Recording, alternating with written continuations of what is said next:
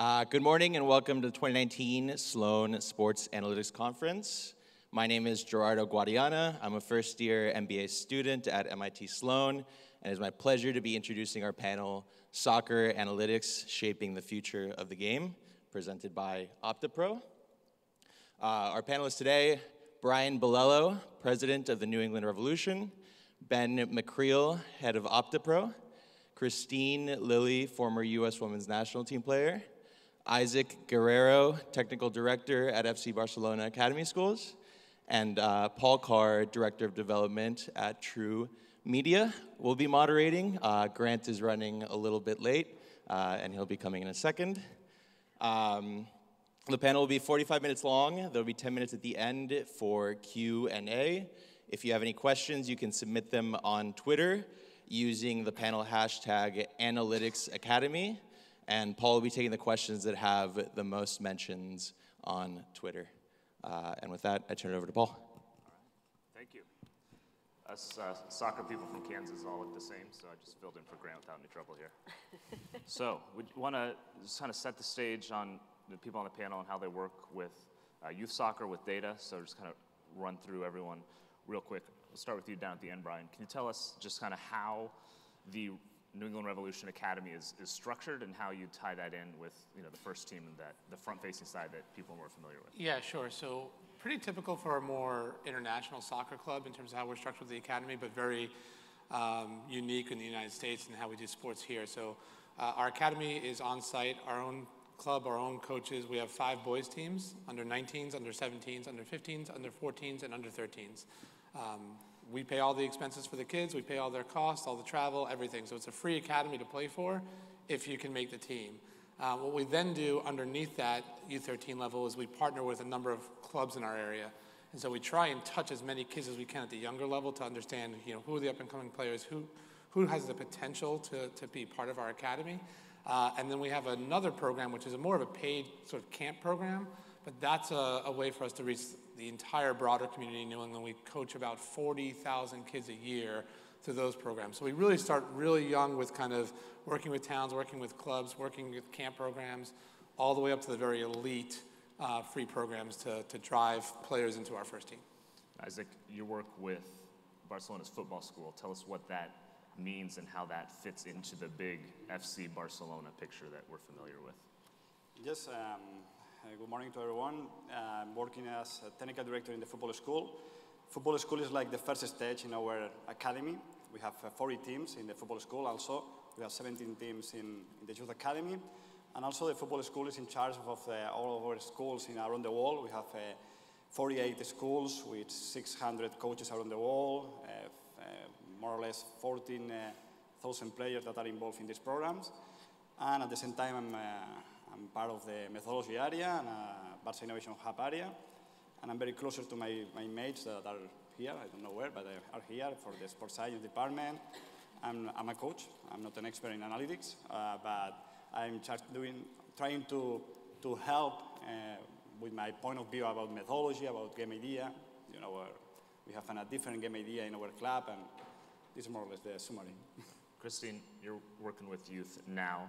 Tell us kind of what you're doing with them now and how is their experience different than what you had as a youth player back in the 90s? Yeah. Well, I have a camp business that I work with, Mia Hamm and Tish Ventrini. It's called Team First Soccer Academy.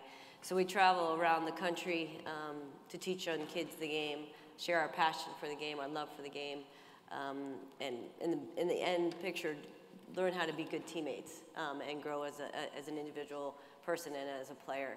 So for me, when I look at what we get to do, we get to travel around the country. I'm going to Iowa today for a camp, and I grew up in Connecticut, and I think there was like maybe a handful of camps that I could go to. I think what these young kids have now is the resources to play.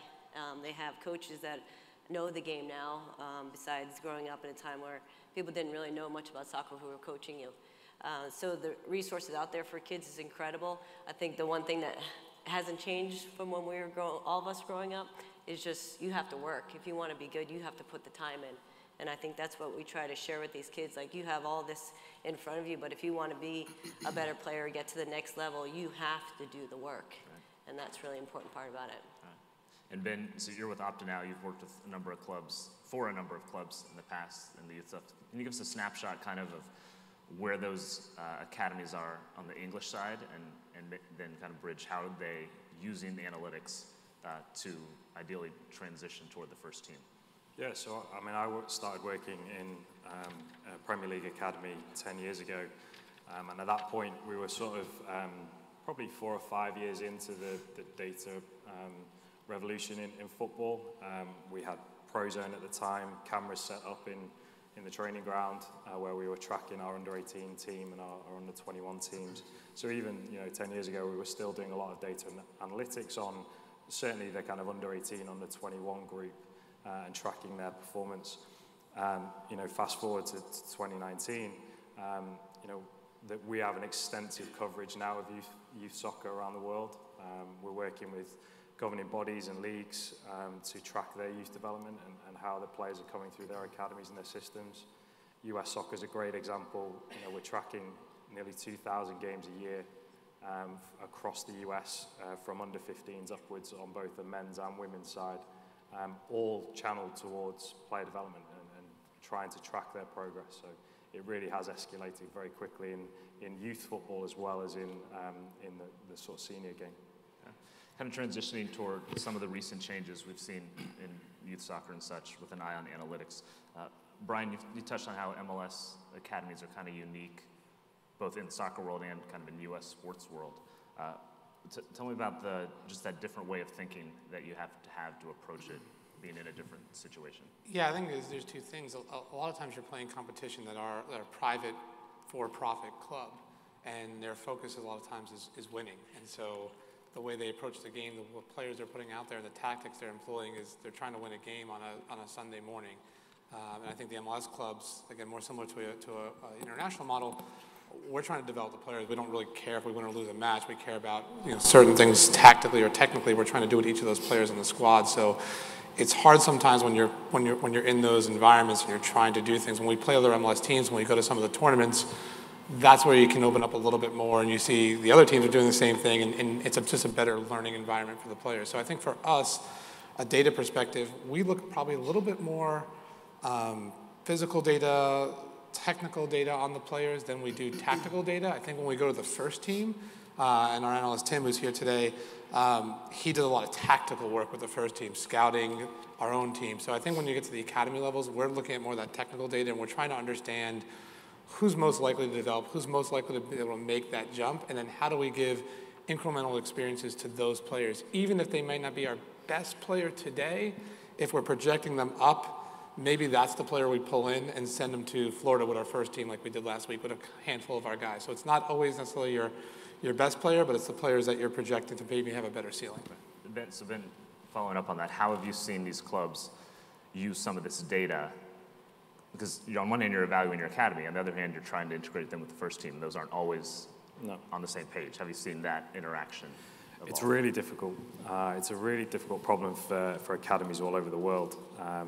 Because if you get one player per age group per year who goes up and could be a first team player, so if your under 21s team in Europe is developing players, if you get one player who plays in the first team, you've probably done really well, which means you have potentially 22, 23 players in each age group that aren't going to make it. So from an analytics perspective, you're looking at a really small sample size anyway of games and players, but then also you're only probably looking at one player for your team who's going to make it. One of the biggest challenges I think academies have is that problem of the competitive balance versus the ability to develop players for your team. Ultimately, you're channeling money into your academy to develop players for your first team, for your success. But actually, 95 to 99% of your players in each age group are going to leave your club, and probably you're not going to make any money from them. So from an analytics perspective, it's a really difficult job to kind of not only project talent, but also know what to do with the 99% of players that you know aren't going to make it. And I think what a lot of clubs are doing now is trying to look at the whole player. It's interesting, Brian talks about the different data points that we're looking at. Trying to look at, can we make this player the best player he can be in his career personally for him. If he goes and plays 3 leagues below where we play now, then if that's his ceiling, then that's fine, but we're developing the best player we can have. The problem is that at the board level, at the financial level, they don't really care about that part of the group. They care about the 1% of players who are going to make it and have success. At Barcelona, I think, you know, if you're a soccer fan, we've seen videos of, whatever, 8-year-olds that are even before La Masia, and it kind of looks like they're playing Barcelona football as we think of it. So how do you kind of integrate that even at that young an age, and then keep it consistent, that style, those characteristics, as you keep moving up the ladder in the Barcelona system?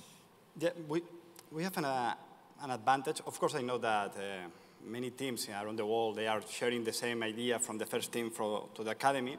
But maybe the difference is that in our club, we spent the last 4 years, we are very loyal to our idea, the last 40 years, and the last 25, 30 years, since arrived to our club, Johan Cruyff, that he spread all of this idea to the young academy, and we are following this idea. For this reason, when a kid enters in our academy with 8 years old, and he will grow up in our academy, when he arrives to the first team, will be very easy, because we respect the same, this location game idea, the character size of our game.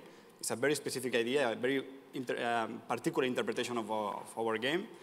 But in this sense, I remember it's an anecdote that when I arrived to the first team, Martí Riverola is not a famous player, but he's a player who was playing in Italy and other countries. And he arrived to our school with 6-year-old football school. He passed all the teams, and he arrived to the first team in 2011 in a Champions League game against Bate Borisov. And he was in the warm-up in this moment before his debut. And arrived the fitness coach and asked to him, okay, Martí, are you ready to enter to the field? And his answer was a philosophical answer, was that I have preparing for this moment. I have been preparing for this moment all of my life. And this is true, because this guy, when arrived to our club with 8 years, he started to work with the concept, the principles of our game idea, location game idea, the same methodology, the same procedures, possession games, rondos. And when he arrived to the first team, it's something natural. 1 week before, he was playing with the Barça B, the second team, and it's the same concept that he will need to have a good performance in the field. The only difference is that 1 week before, he was in front of 1,000 people, and now he's in front of 100,000 people. It's something natural that we respect and we believe. It's not the best idea, it's not the worst idea, but it's our idea. And for this, it's very natural, the process. Nowadays, I think in the Champions League, we are the team with more players in the lineup. We have 5 starters, the same number than Ajax, but it's our idea, yes. Yeah. So, Christine, you're working with kids in different ways. Like, you're not around them 24/7. You're more parachuting in and out and things like that, almost kind of like in a national team sense. We see coaches work them. So how, in limited time, and knowing that you're not coming back to these kids again and again, how do you kind of instill these training techniques and concepts that you're trying to get across, but you only have a day or 2 or an hour or something like that? Well, I think that's the interesting part with our academy that we travel around and do is in the short amount of time we're with the kids, we're trying to give as much as we can to them. And our big thing about this is we share how we play the game now with our coaching. So we show them how much we love the game. We show them how competitive we are through our coaching. We show them that we have fun. And you have to work hard. And our Team for Soccer Academy, it's broken up into 3 parts. The first stage, be a personality. So Mia was the biggest name personality in women's soccer, and she heads that day off. And we teach the kids to be competitive. All you want to do is shine, be yourself, be competitive, go at defenders, try to beat them. And then the second day is be a playmaker. And Tish Venturina and we're both midfielders and playmakers. In that, and then the last day is to be a factor. So we have those 3 components, and within that we're teaching different parts of that game to them, and hopefully when they leave there they have those 3 things in their head. So they're out on the field and they're playing, and things and they go on like, oh, I need to be a personality, I need to go at them, or oh, am I not being more of a playmaker, am I not sharing the ball, am I not finding a player in, and then lastly, are you giving that last effort? You know, are you slide tackling to save a goal? Are you, you know, hustling to get a ball when it goes out of bounds? So trying to instill all those kind of mindsets to the players to remember when we're not there. And obviously the technical part is there as well, but we really want them to leave with something that's a part of us. And our last message to them is always put your team first. So that's how we got the name Team First Soccer Academy. We trained individually to be the best players that we could be, but in the same sense, we were training each other to be the best. And that's how I think the U.S. was so successful, because we were individually being the best, but if I wasn't giving my 100%, Mia wasn't going to get any better that day. And if she wasn't, then I wasn't. So we show the kids that it does matter how you train, how you push each other, and what you do for the team to be the best it could be. So Ben, on top of that, as the mental side that you're trying to instill in your academies, Christine, and clubs are trying to instill, what sort of numbers are teams generally looking at to find their success for the club levels? And we know some of the key indicators, I think, maybe at a top level. What's different about how they look at the numbers for youth teams? So I think, having watched a lot of European youth soccer, and I'm sure it's the same here, it's very possession-based. So actually, the youth teams are possession. Youth football generally is very possession-based. So no matter the style of the first team, you know, if it's Barcelona, if it's one of my old teams, Burnley, slightly more long ball, direct. Actually, if you watch their academies, they generally have a lot of the ball, which makes it very difficult then to look at that data and say, well, actually, he projects to be a possession player, because actually they all do. So one of the things that you have to do is almost kick out that sample and say, what does he do efficiently? Not everybody, unfortunately, is going to be able to play for Barcelona and play in that possession style. So if we don't play like that, if we're not going to be able to do that, but our games are very much structured around playing possession, because generally at that age group levels, there's not as much pressure on the ball. Defenders don't get quite as tight. There's not quite as much pressing. So players generally have more time. So one of the things that I've always looked a lot at is just the efficiency of players, and it's sort of indicated towards how quickly they can make decisions. So when they do go up into senior football and play under a lot more pressure, can they still be as effective? Can they still create as many chances? Can they still be as efficient with their passing and move the ball as quickly? Because you don't necessarily see that as much in the youth game. So I think that's one of the things that you always look at as a starting point. You look at the style of the game, the style of the teams, the style of the league that we're looking at, and use that as your starting point, and then start to look at how efficient the players are within that. And then how would they project to go and play in leagues that aren't as possession-based? Brian, you touched on this a little bit, what other sort of objective type of things are you looking at for guys coming up through your academy?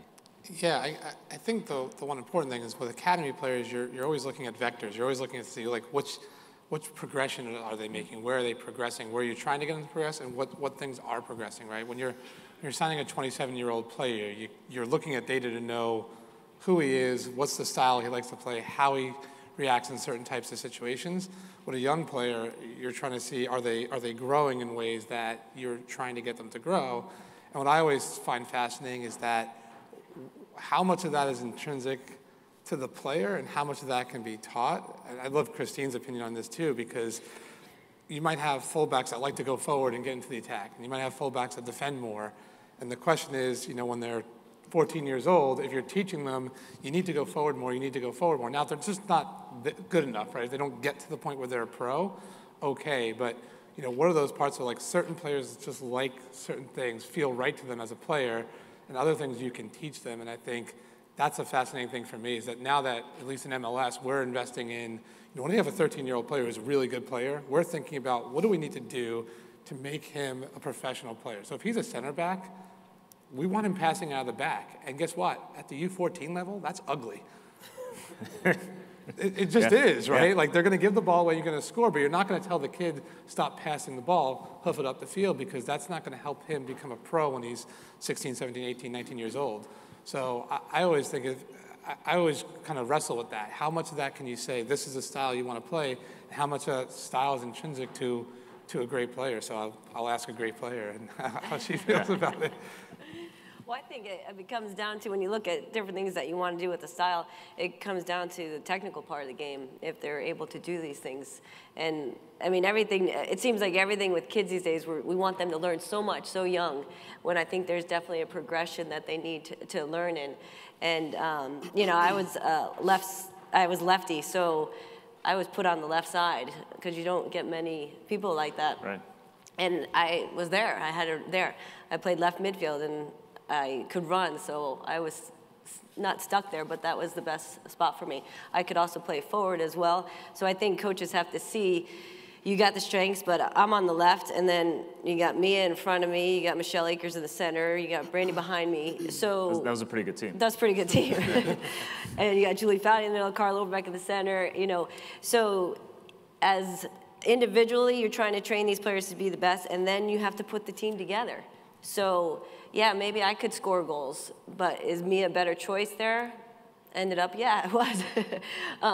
But so you have to see the positive. And I think when you picking players to be at the highest level, they have to have something special. Right.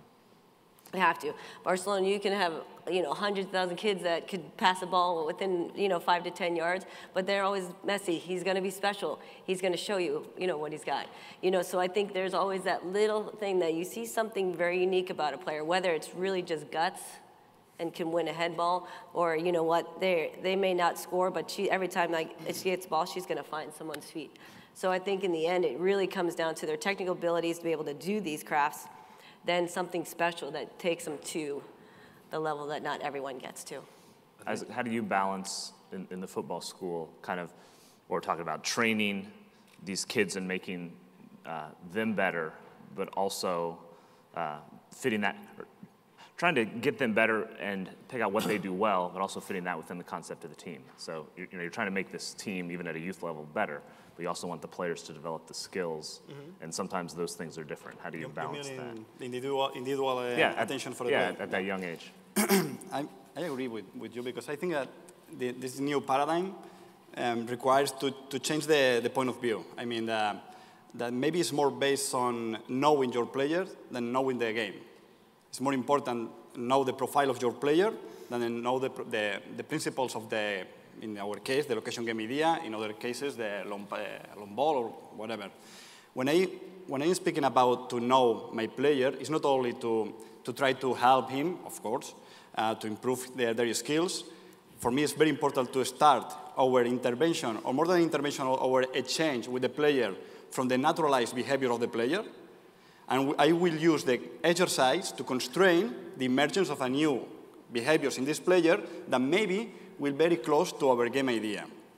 But for me, we have to overcome, or we have realized, the people that we are involved in this wall of the training formation with the young kids, that we are in front of a different sport. Football is the most complex sport, in my opinion. And for this reason, maybe requires a different type of approach to the player. Maybe it's more based in the individual skills, but in terms of the needs that he has, the individuality, more based in the constraints, in the modification of the tasks, of the procedures, more than the verbal instructions, this explicit learning, this all around of this idea. But for me, it's very important, first of all, to know the profile of your player, because, of course, will be the main tool to train.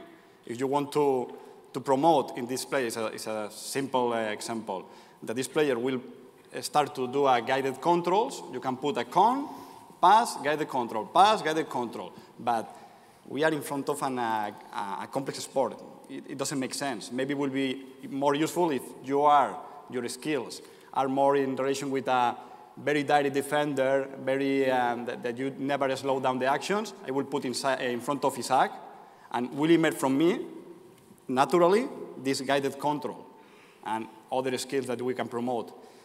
It's very important for me to start from the naturalized behavior of the player, yeah. Brian, good, yeah. I think that presents an interesting problem from an analytics perspective. Just one of the things Brian mentioned as well is at the senior level, when we're looking at elite players, if they continually make errors and continually are unsuccessful in their actions, then we would criticize them. We would, from an analytics perspective, we would say, poor performance, can't pass a ball into the final third successfully. But actually at the youth development level, when we're looking at players, we probably actually want them to continually make mistakes. So if we're looking at success rates of just using simple things like passing, then actually when that 14-year-old plays out from the back and continually gives the ball away, that's actually not a negative thing necessarily. If they make small strides in their success rates over 2-3 years or whatever, but they continue the volume of times that they're trying that's a positive. So we do have to look at the game completely differently from a data perspective when we're looking at youth and senior football. Yeah. So, Brian, I mean, it's easier at a place like Barcelona where the philosophy is pretty consistent, and even when you change coaches at the top, it's still Barcelona, and they're playing that way. Hi, Grant. Hey. Hi there. Hi, everyone. My apologies.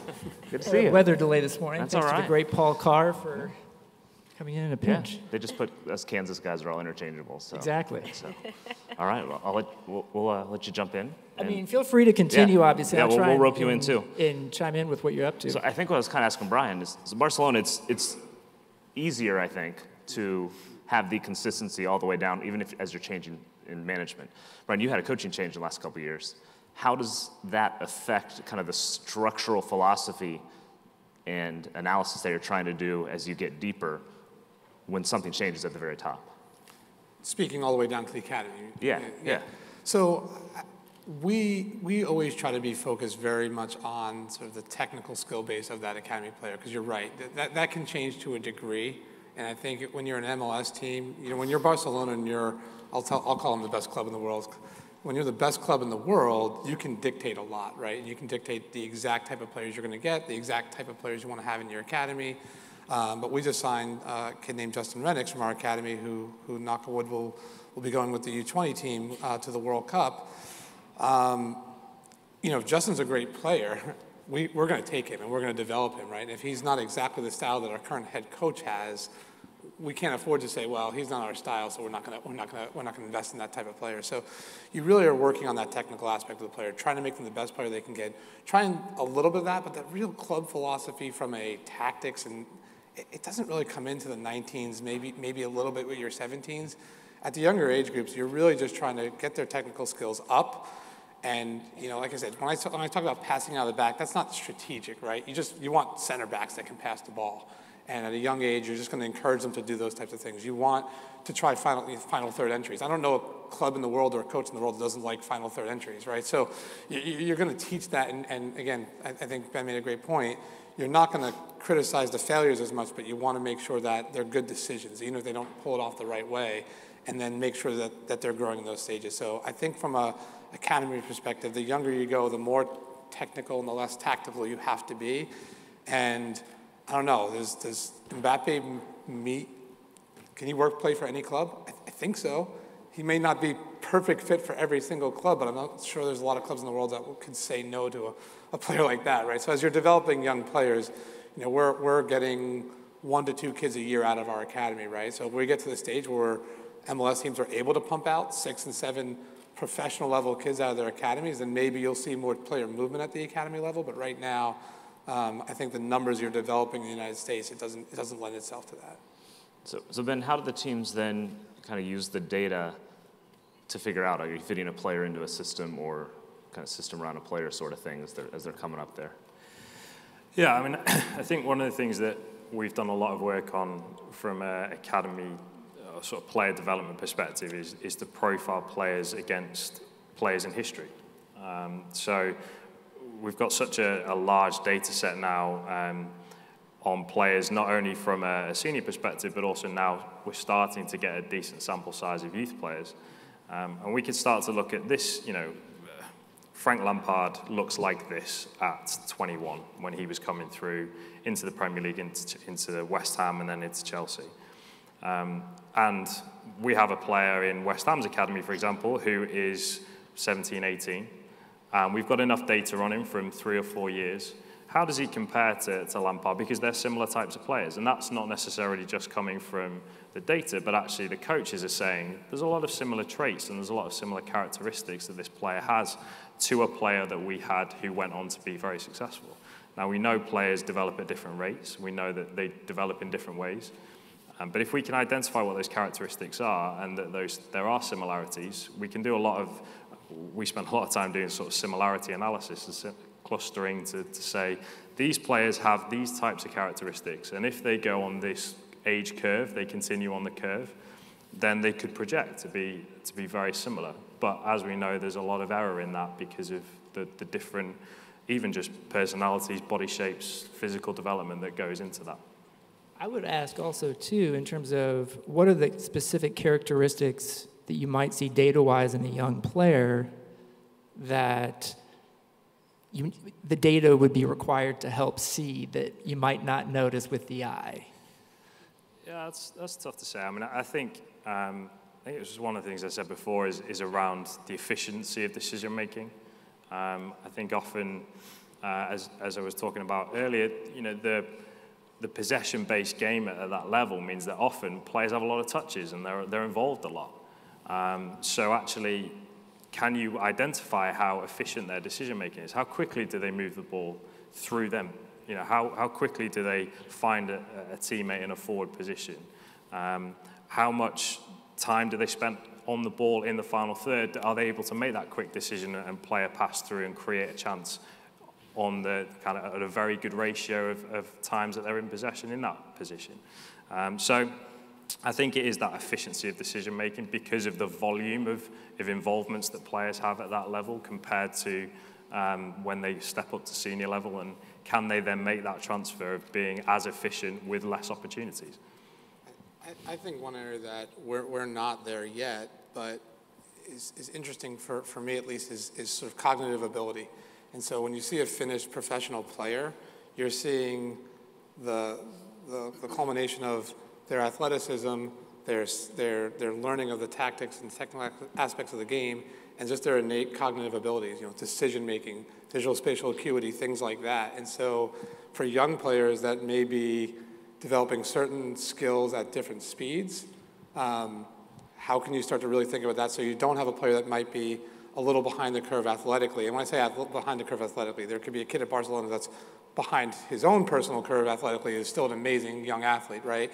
But cognitively is super high on the scale and makes really good decisions, right? And so I think you see all the time players that you look at that athletically and technically are the same as many other players, but one of those players is world class and one of them is playing in the second division. And a lot of that's, I think, between their ears, right? And the way they see the game, the way they visualize the game. And I think there's, at a young age, you can train some of that up and you train it by playing, but there's also, just like athleticism, I think there's built-in abilities there. And I think the more we can see that, understand that, the less likely we are to kind of skip over a young athlete that has maybe more mental side than physical side at a certain age, right? And those things are not always in line the same way. So I think that's a whole aspect that we haven't really touched on yet, but I think it's a space that there's a lot of ability for at least people who have academies to look at. One of the things we had at our event a couple of weeks ago was actually one of the sports science staff from Barcelona who presented body orientation and the effect of that on decision making. And again, that's one of the things we have a real problem with the data, is that actually, we can say, well, he should have completed more passes, or he should have had that shot. But actually, we don't know what he could see. We don't, that pass was behind him and he couldn't see that. He was under pressure from here, so we don't know that was there. So there are still limitations in the data because, as Brian said, the difference between a League Two player and a Premier League player is probably not enormous technically, but it is that ability to make decisions. But with the data, we don't know what they can see. We don't know how they're making those decisions. And I think the advancement in those types of technologies are going to help us evaluate that in a better way. And even more, I totally agree. Even more, also, the thing, maybe we are working in a project to identify the feelings of the possessor of the ball, the feelings of the possessor of the ball, linking these feelings with the behaviors of the people, of the players that are in the mutual help space, close to the ball. We divide the spaces in 3 levels. Intervention space, I am with the ball and my direct opponent. The second level, these behaviors. And maybe with this, we try to help the player to identify himself, the feelings. And when he identifies through this declarative learning, we can train these kind of behaviors to promote the immersion, natural immersion in the player. It's like a somatic marker, okay? And we try to improve this decision-making system because, I repeat, we are in front of a different sport. This sport needs, for example, the body orientation to take to consider. It's not possible to reduce this data to the same levels that in other sports that you don't share a space, like tennis, volleyball, or maybe a sport that you share the space, like handball, basketball, but you never have players in your back, for example. And in this sport, in my opinion, it's not the best sport and it is not the worst sport, but it's, in my opinion, the most unpredictable sport, the most chaotic, the sport with a higher degree of uncertainty for two simple reasons. First of all, because the technical action is done by a non-dominant limb, legs, and also this non-dominant limb that is in charge of doing the technical action is in charge of moving the body through the space. With this, you don't have time to perceive, analyze, and decide. You have to react. And to react, you have to flow, to use this implicit learning, to use this instinct, this intuition that many times we put in relation with the DNA. And I think we can train this. And we can analyze, but with another data. Christine, how do you teach decision-making? I mean, it's obviously, it's something that's tough to quantify at times. So how do you go about kind of trying to show them or teach them how to do things that are a little more intangible like that? I think a lot of that is instinct. And we were talking earlier before, these age, young kids in whatever sport they're playing, they go to practice and they wait for someone to tell them what to do. They wait for this, they wait for that.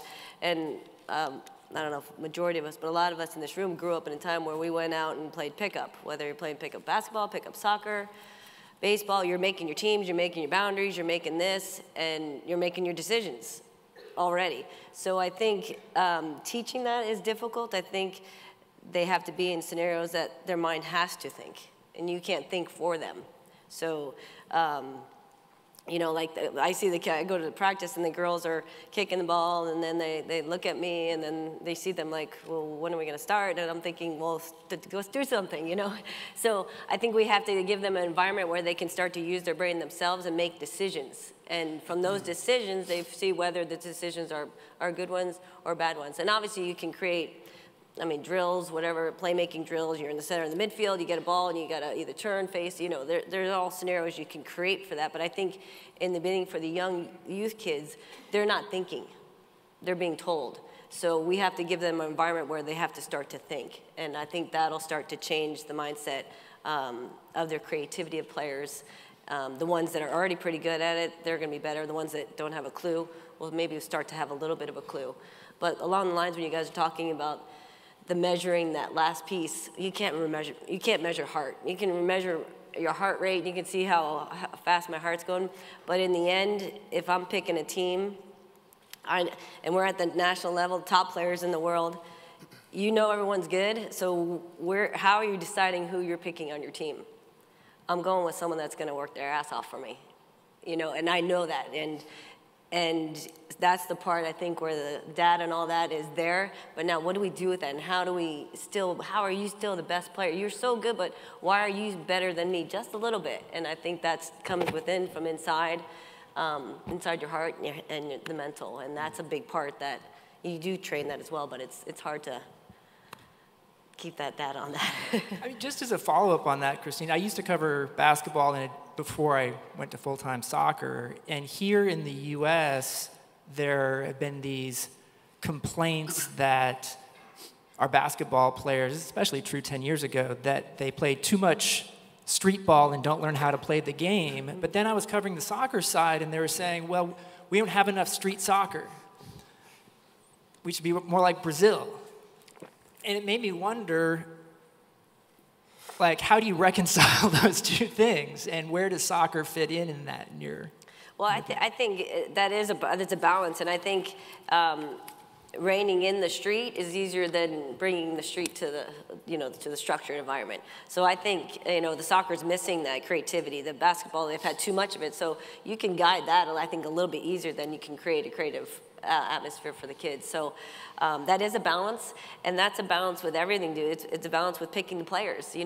How do you, we have these 5 are really fast and can score goals, and then how do we balance to find someone that's a little bit more playmaking and have a little more balance? So it's interesting, but I really think the creative part, I think if it's already there, that's a bonus, and then you can narrow that to fit into your team concept.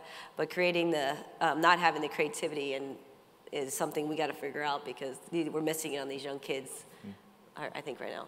I think that, sorry. I touched on it earlier too. I think in the U.S. with soccer, when you have these for-profit clubs that are trying to win, I think you get too focused tactically at a young age versus technically. What you want to see is, for us, at young ages, we want to see players take players on.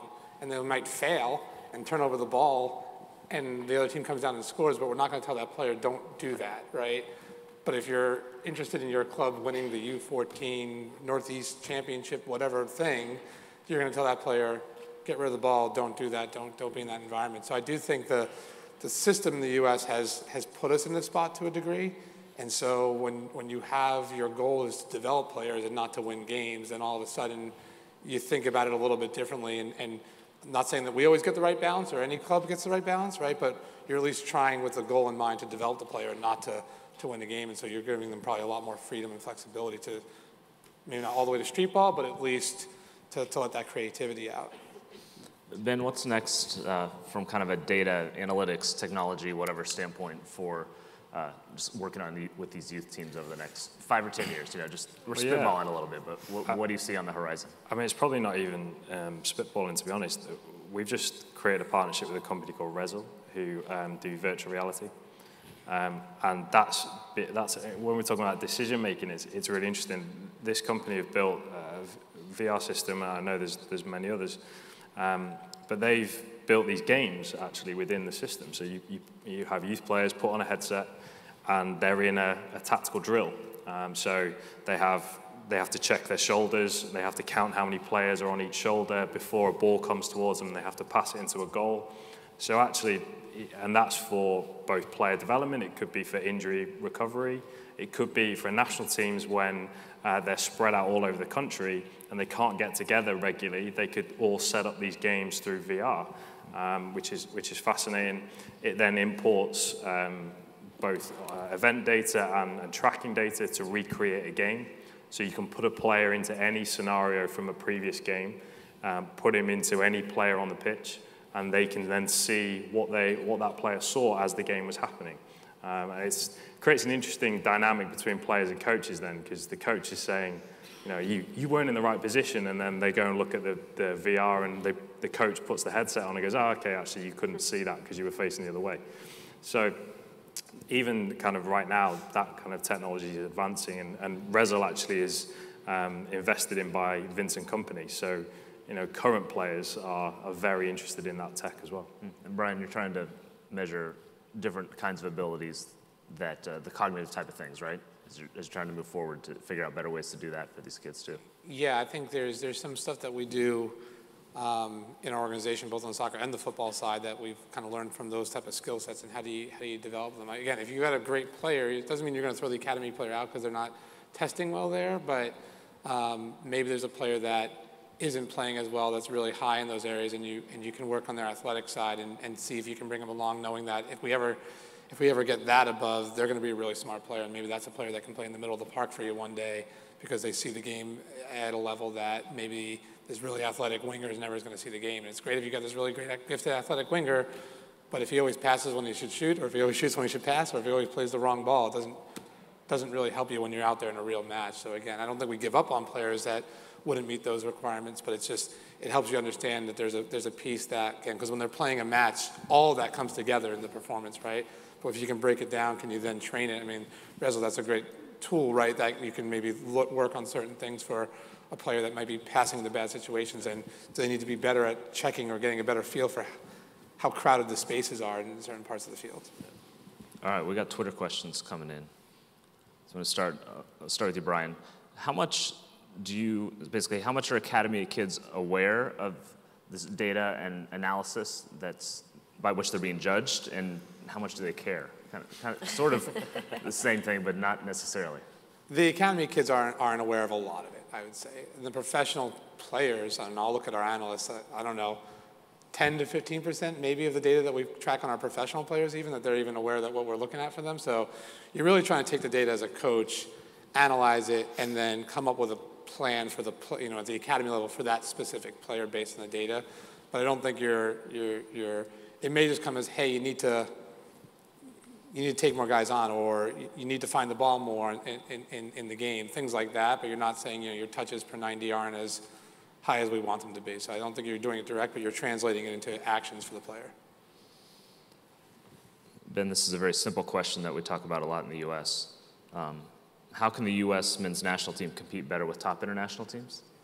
But more specifically, how do you see U.S. soccer using all this data that you've talked about to try and advance the progress of the national teams? Yeah, I mean, I think one of the positive messages is that from everything I've seen in any country in the world, I think what US soccer is doing for the betterment of the game, for the MLS, for development academies, but ultimately for the national team is probably one of the best structures I've seen.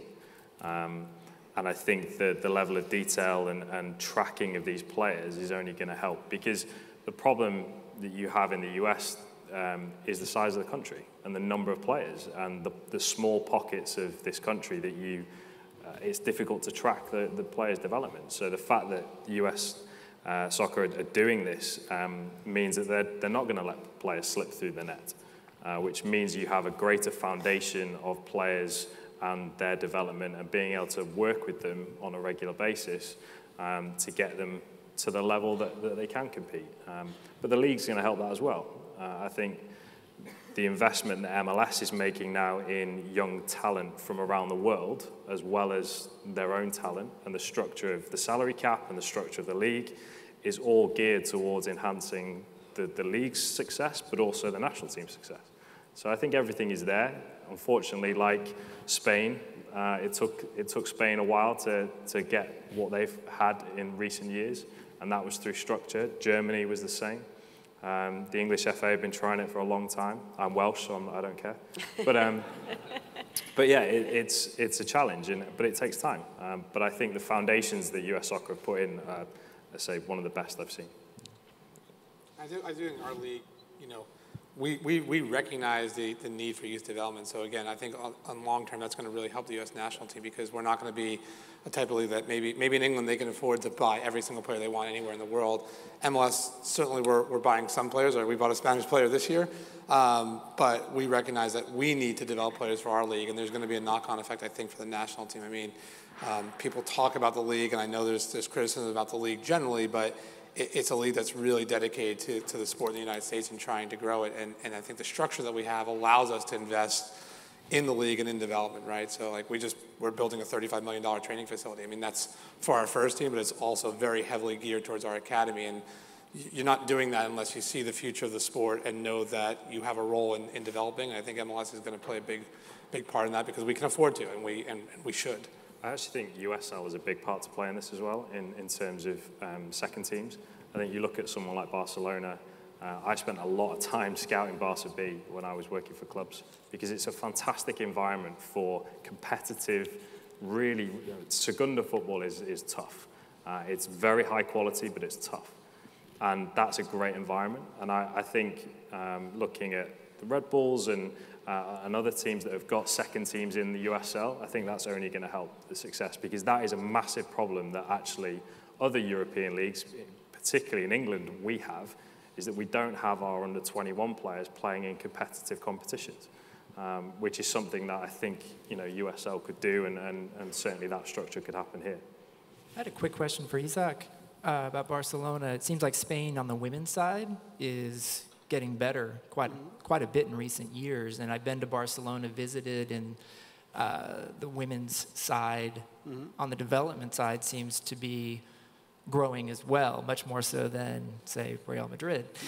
What have you guys been doing on the women's side when it comes to identifying talent and figuring out where to go and how you decide what you're doing in that area? We don't have difference in terms of methodology, game idea. The only difference is that 3 years ago, we established that our first team will be a professional team. And this is like we changed the focus for the young girls. It's not something that we are doing something amazing. No, we are doing something that's normal. That we have to normalize the situation because you know that in Spain it's not the same level that here in the US with the women's football, unfortunately. But step by little, we are trying to arrive to this level. And I think it's nothing. It's very normal. It's only to put that the objective to normalize the situation. And of course, we have a first team, men's teams with a professional team. It's a professional team, and also in the women team. And also taking the opportunity, if you let me, about the U.S. soccer also, we have common problems in Europe and U.S., practically the problem, and I will go 2 or 3 steps behind. I think the most problem or the big challenge that we have is to change the role of the coaches. Because maybe here you have in a country with amazing sports culture, amazing. But the problem is sometimes my feeling is that you try to translate the culture of basketball, baseball, football to the soccer. For example, in terms of the relation with the coach with the players. The orders promote this connection of this cycle, perception, intention, action. I'm saying that you have to do, you will do. But in soccer, it doesn't make sense. You have to reinforce this cycle of perception, action, of sensation, action. And for this, the coach of maybe the coaches in the youth teams in soccer, they have to do one step behind the line, the touch line, sit down and promote an implicit learning, create context, reinforce the naturalized behaviors. And with this, will increase a new generation that will be autonomous. We have to empower the player in US and Europe, around the world. But especially here, because we have great examples of basketball, but other sports. You use hands. All right, one more tour question. We'll throw this at Ben. What sort of consistent or specific stats tend to illustrate performance and potential? And this is kind of the million-dollar question, right, for these academies. Yeah, I think. Can you give us an example or two that you've seen teams kind of utilize to try and be a little more predictive for their young players? God. I think our data scientists who are sat at the back of the room, whatever I say, I'm going to get criticised for it. Tom, straighten him out, will you? Yeah, Tom's at the back there. He can answer this. Yeah, that's really tough. I mean, I think if you asked any panel over the next 2 days in any of the sports, they'd probably struggle to give you a potential answer because predictive analytics is the hardest thing to do. And particularly, as Isaac said, in a complex sport like soccer, so many factors affect performance. Christy knows this better than any of us. So many factors affect the decision-making aspects and the technical aspects of the game. I think some of the metrics that we're starting to develop now, like expected goals, expected passing percentages and things like that, basically allow us to evaluate players' decision-making and whether they're making consistently the right decisions in those situations based on a huge sample of data and what we think the best decision is in that scenario. So I think those are the metrics that are being used a lot now to project a player's ability to, in the same situation on multiple occasions under similar types of pressure, they'll be able to make that correct decision. Christine, how do you kind of identify the potential, beyond the numbers? If you're you have 13-year-olds, and they're kind of similar now. How do you, from a coaching standpoint? Well, I think you look at body language is a huge thing for me. I mean, you can have talented players, and both these players take on, lose the ball. One player puts their head down, one player runs. That's one inclination. I'm going with this player. So I think body language is their character, how they treat their teammates. I mean, when you got talents here, then you got to look at the other aspects because they got to fit into a team component. And that's really the big part of it. You can be an amazing player, but if you can't fit in a team, you're not playing on a team. Right. Which is what your book's about, right? We just recently finished a book with a co-author about teamwork. It's called Powerhouse. And it's basically sharing stories of why the U.S. was so successful on the women's side and bringing a team together to be the best. I think that'll wrap us up for the soccer panel. Thanks, everybody.